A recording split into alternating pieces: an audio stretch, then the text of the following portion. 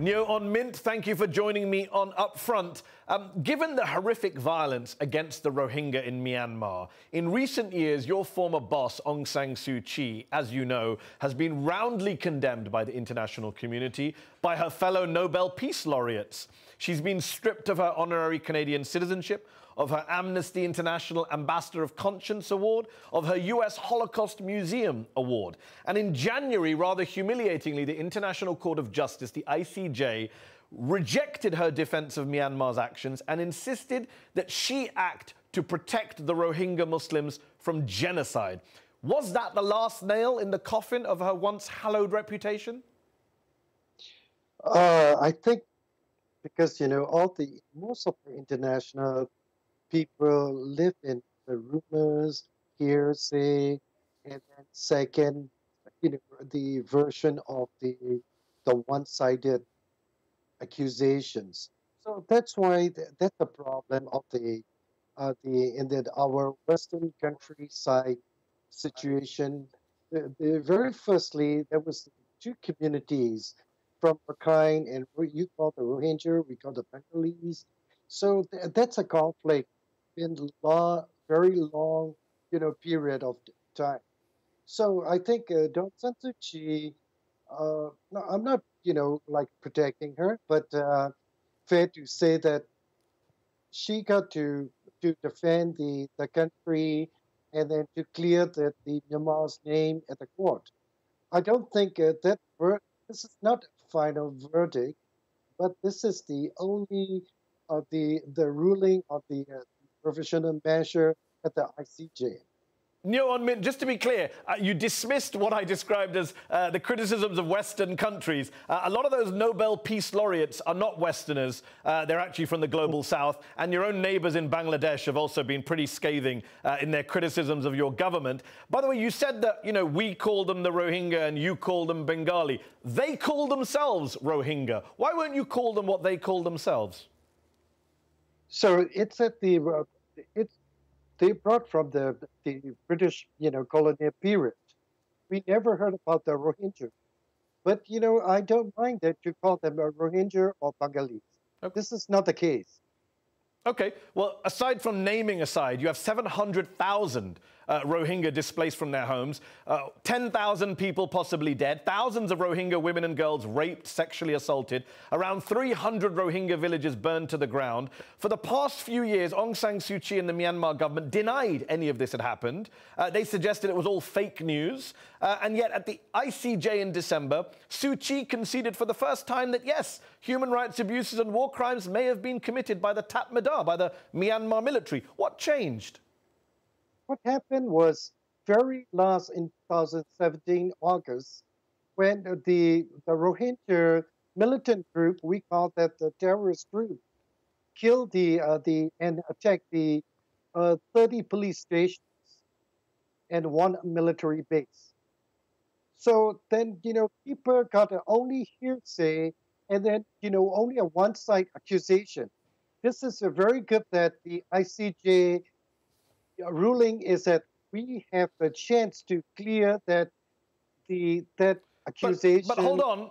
Hold on. You say that the terrorist group committed atrocities and it's all one-sided. That's not true. Amnesty, Human Rights Watch have all criticized militant groups for their atrocities. The UN has said that there were atrocities, but what the UN fact-finders in 2018 said is that nothing these groups did warranted the response that came from the Burmese military.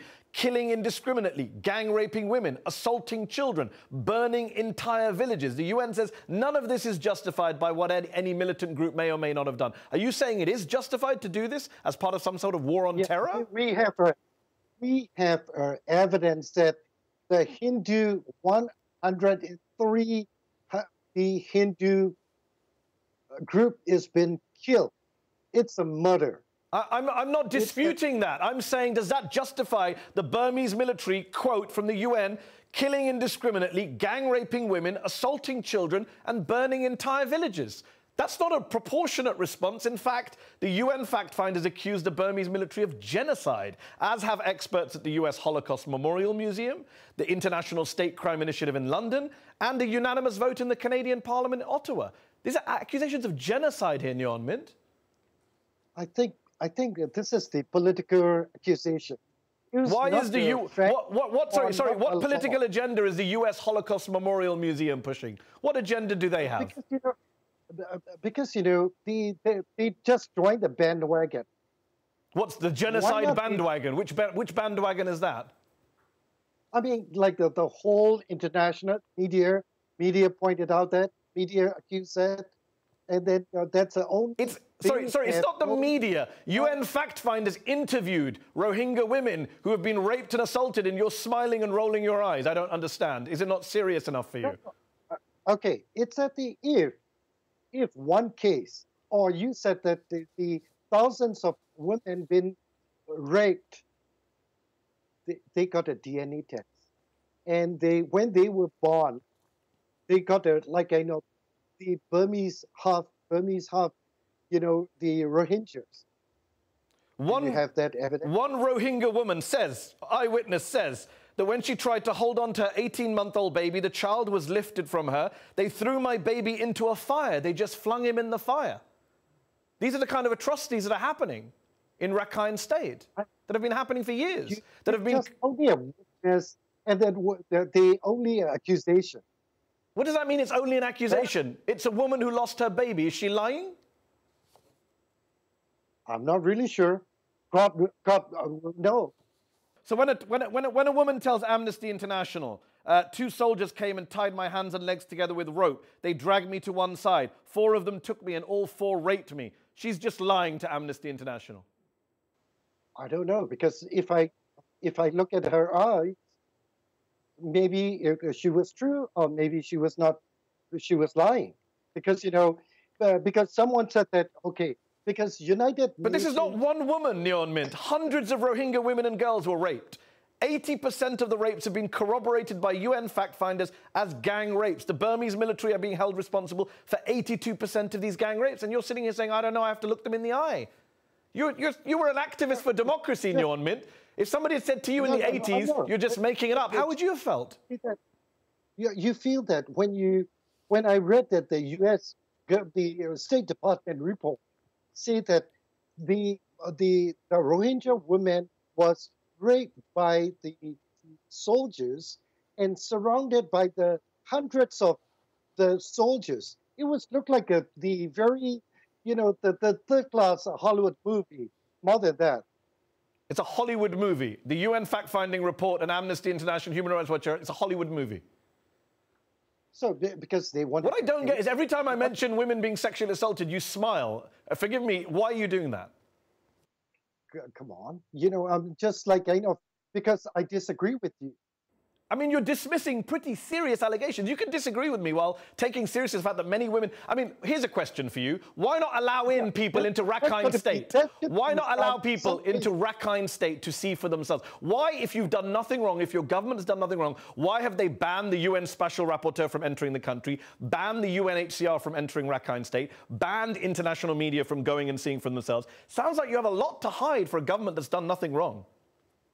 Yeah, you might be true. That because the government handling this case, they're very loosely, and then they have no. What I should say, that the consequences, they didn't care about the consequences.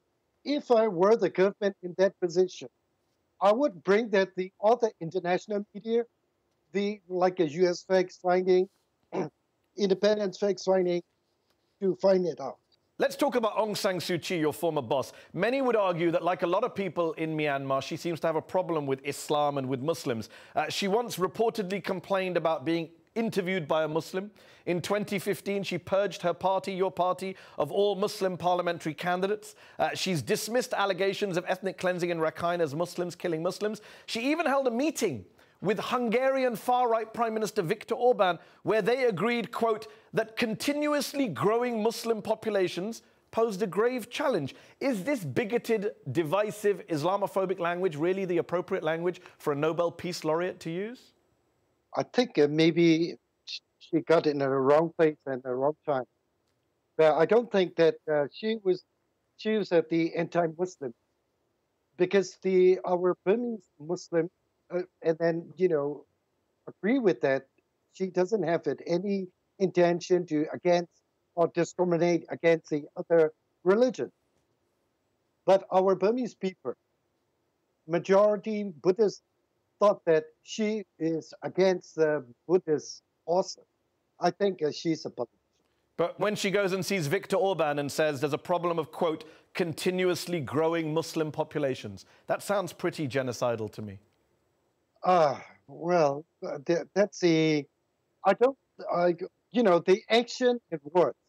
I think words are louder than action, or action is louder than words. Well, words lead to actions. Many people would say that violence is incited by leaders. If you hear, I mean, you're rolling your eyes, but if you're a Muslim Rohingya refugee and you hear that your leader of your country is referring to you as a continuously growing population, by the way, it's only 4% of the Myanmar population is Muslim, but it's a continuously growing Muslim population that poses a challenge, she says, standing next to a far-right nationalist leader like Viktor Orban.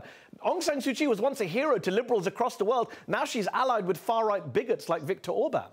Once you're the head of the state or the de facto leader, whenever you go, so you have your enemy or your friend, you have to shake hands.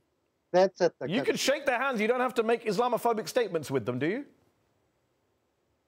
Do you think the Muslims in Myanmar are? Hold on, I'll ask you a question.